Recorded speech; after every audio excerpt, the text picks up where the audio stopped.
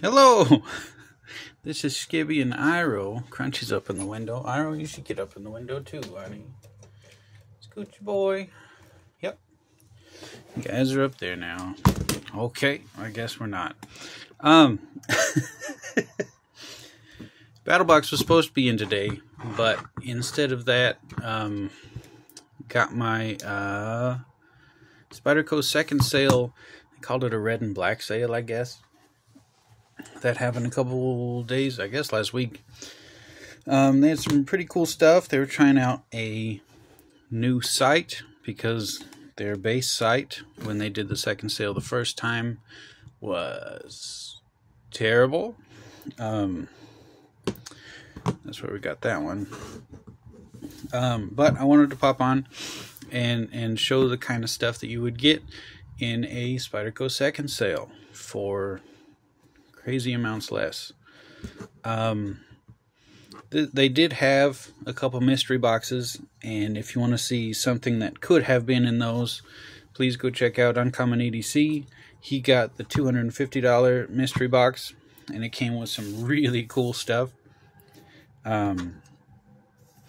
He got some shreddy carbon fiber scales on a pair 3 that just look killer. I just got the G10, so that's pretty lucky. But yeah, so my first experience with Spyderco seconds was this here Paramilitary 2, and the only real issue that I could find is a wonky grind, because the edge bevel towards the tip there, sorry, had to keep an eye on Crunchy, kind of got wonky there, right? I don't know if you can tell. Otherwise, everything's pretty good. The action is a little bit loose, I guess. I don't know. It's looser than this pair 3 that's a first. But, you know, no huge deal. Otherwise, that's about it, really. I don't know. And that's about the same experience with this Manix 2 that I got this past time. I don't know how much these run standard, but I got this one for 79 bucks. This is in S110V, so pretty premium stuff. Yeah, I don't know if you can tell, but the edge bevel is good here, and then it flares out a little bit. I'm wondering if that's what the deal is. But otherwise, the bevel does seem kind of large. But that's about it. And of course, we got our second nick on the back there. Boop. Just like with this one. Right there. Boop. But you know, so Manix 2 CPM S110V with the blue purple or blurple scales. It's pretty cool. Action's a little bit, or the spring is stiff, but I think that's commonplace. I'm going to swap the clip out. I don't really like these clips. What are you going to do? But size comparisons, this PM2 is a little bit longer, but also not as tall, like height-wise. It's kind of fun. So, you know, the Manix is pretty big, and it took a little bit of time to get in, you know, figure out how it's going in the pocket, because it's so wide, and because this thing is covered in jimping. Of course, we got our finger choil jimping, right? We also have back of the blade jimping, so there's double jimping on this side. Then we have the continuance of the back jimping that goes way down far, but then also there's like rear finger jimping. So this thing is just some kind of solid, man. It's pretty cool. And it's got that ball bearing in there. I don't know if you can see. Whoop. So that's kind of cool. That's kind of cool. But, you know, Manix compared to PM3, much bigger. Here's that warny little native, which they also had on the second sale.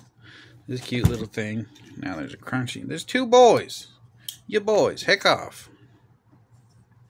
So, you know, much smaller hole. Still, very recommendable knife. Boom. This thing is great. I love this. It's not mine, but, you know, still a great knife.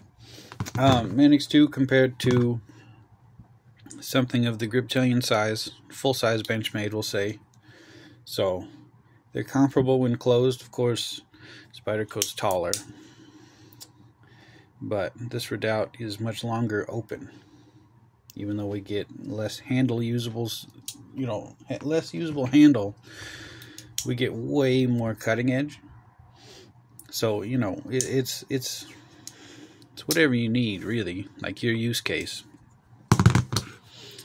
And the bug out, of course, it just dwarfs the bug out.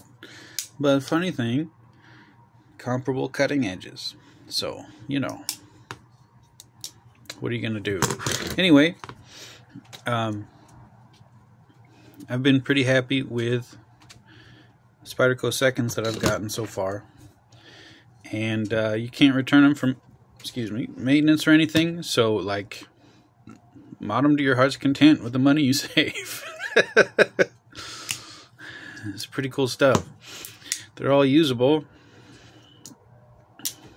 so, you know, it's a pretty good option to get some really, really cool steels and some really funky colorways and stuff, because it's whatever they have, really. Those mystery boxes, I know they put some really cool stuff in those. Again, if you can find videos on those, go check them out. I'm sure they're amazing.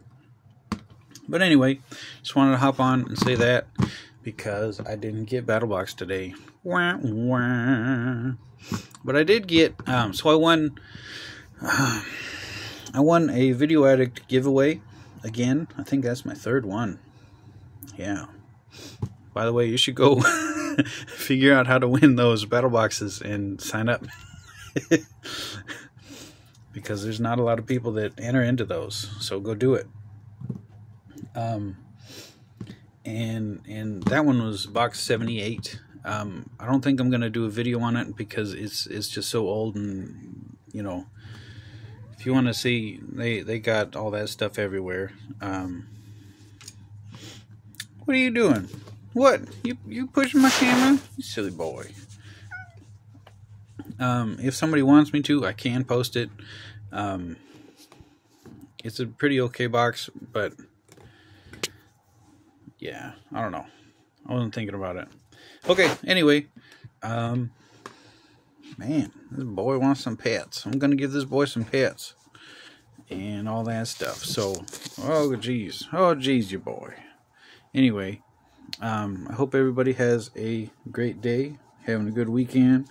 Happy Christmas, Happy Yule, all that stuff. Happy Hanukkah. That's coming through, right? I think Ramadan already happened earlier in the year.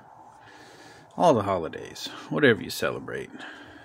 Okay, anyway, okay, now this boy's getting up in my face. I need to go.